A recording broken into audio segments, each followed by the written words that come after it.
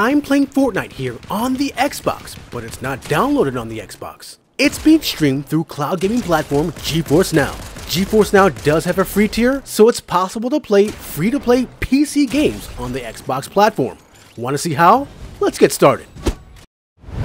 So once you're on the Xbox dashboard, if you don't have the Edge browser on the dashboard, go to My Games and Apps. Now from here, go to the apps and search for the Edge browser. Open up the Edge browser and you'll be able to play GeForce NOW through the web app. Feel free to search up GeForce NOW in a search engine, or you can go directly to the GeForce NOW app by typing in play.geforcenow.com. Here, you will see the dashboard for the app with a listing of games by category. You do need to have a free NVIDIA account to use the free version of GeForce NOW.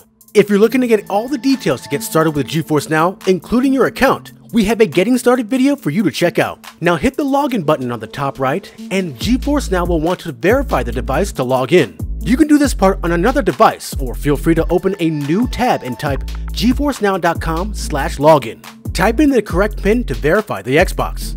Next, you'll be able to type in your credentials to log in. You should get a security challenge sent to your email to verify that you're logging in. Make sure you hit the verify button in the email you received and hit continue, and close that tab to get back into the app. Now you'll be able to play any of the games you own here on the list from various digital platforms like Steam, Epic Games, and Ubisoft Connect. This includes PC-only games like CSGO. I also recommend, if you have any of those games on the platforms already, to go to the settings and put in your credentials for these digital platforms so you can quickly log in when loading the game, as you'll see here. This is actually required to play Fortnite and any Ubisoft Connect game, so do this first. I also recommend setting the correct bitrate for your internet connection. We highly recommend using a wired Ethernet connection for high bandwidth streams. Now go back to the Games tab and we'll run a game of Fortnite. Also note that GeForce NOW does support mouse and keyboard, since these are technically PC games. Keyboard and mouse has been known to be a bit laggy, so we'll use the controller since most will be using this too.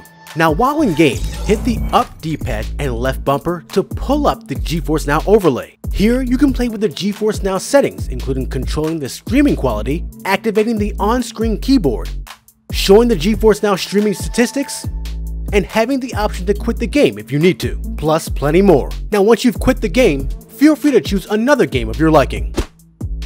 That about wraps up this general overview of how to play GeForce NOW on the Xbox. If you like this tutorial, feel free to give us a like. Also, make sure to join as a member of the channel or join our Patreon in the links below. And above all else, make sure to subscribe to keep it locked right here at the only place where you can do battle in gaming heaven, Cloud Gaming Battle. This is the Black Knight. Welcome to the PC Master Race. Kinda, but not really.